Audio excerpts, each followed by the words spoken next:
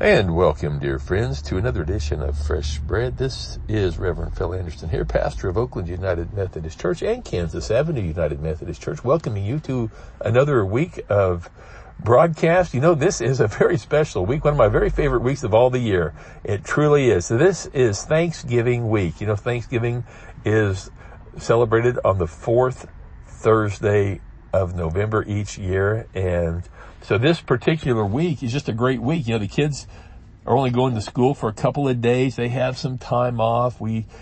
Many of us are looking forward to having people come over to our homes. And maybe if you're not able to do that, I'm hoping you'll be able to share a meal with somebody else. It's just a great time of the year to just enjoy the goodness of God, just to take that time to be thankful, which we should do every day, right? But here's the chance today to really just give God that special thanks that he deserves on this coming Thursday, November the 25th. I want to remind you that we will be having a Thanksgiving Eve service, and that'll be at 6 p.m. on Wednesday, November 24th, 2021, at Kansas Avenue United Methodist Church. And it's going to be a great service. I really hope you can take a few minutes out of your busy schedule. I know everybody's busy, but it's nice to take that little break. It just gets us kind of reoriented and gets us centered. And so I invite you to come and be a part of that service again at 6 p.m. Wednesday for our Thanksgiving Eve service at Kansas Avenue United Methodist Church. And of course, that's at 1029 North Kansas Avenue.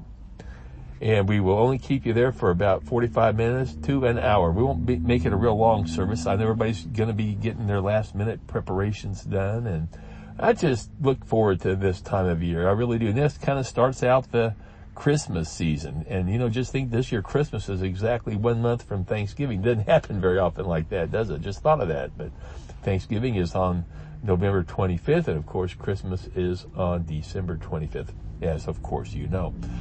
Well, you know, I'm just going to take these moments here today just to visit with you about a few things. And we looked at some scripture passages last week. We'll look at a few more even today as we just, again, celebrate the goodness of God. I want to read this verse of the day today found in Psalm 119 and verse 105. Thy word is a lamp to my feet and a light to my path. Oh, how true that is.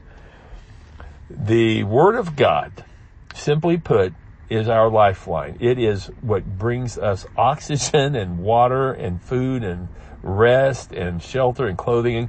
If you were to look at the blessings that God gives us spiritually in a more of a physical sense, the Word of God, I believe, is what delivers all of that to us in a very tangible way. Because when we are in the Word of God, we are going to get everything that we need. Just like you would get everything you need for your body through your food, your clothing, your shelter, your water, the oxygen that you breathe.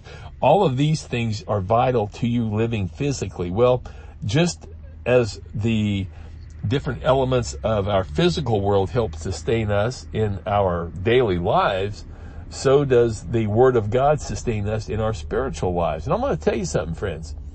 If we don't get in the Word of God, that's on us. There is no excuse. And I don't care whether it's just reading one verse. You know, you may say, you know what, I don't have time, Pastor Phil, to read anything. Well, you know what? You can read one verse, and I know that we can all do that. So I pray that's what you do this week. Hey, we'll be back tomorrow for more Fresh Bread. Until then, may God richly bless you is my prayer. Have a great day.